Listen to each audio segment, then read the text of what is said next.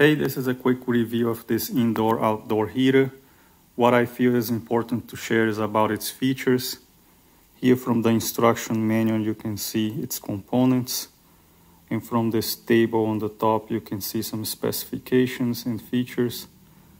This is the model number if anyone is interested.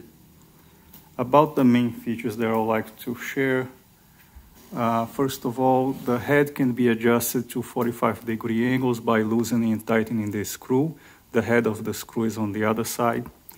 The height of the head can be adjusted by loosening this part, moving the pipe up and down, and then tightening it again. For stability, most of the weight is in the bottom.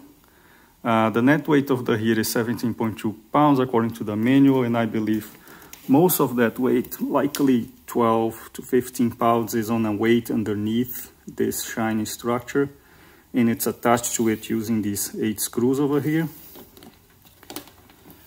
To control the heat has 3 different powers: low, medium, and high. Right now it's off, it's at the 0 position.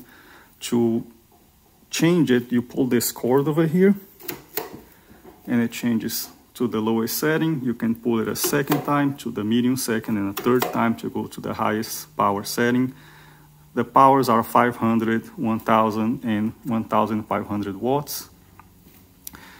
This feature at the top is an anti-coverage feature. It's not a handle. It's to reduce the risk of something completely covering the heater, and the heat will accumulate and cause an overheat, which is a safety hazard.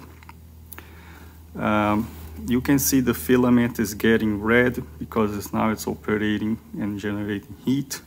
And if you want to turn it off, you pick the cord and you pull it a 4th time, and it will go from 3 to 0, and now it's off. That's everything I would like to share. Hope it was useful.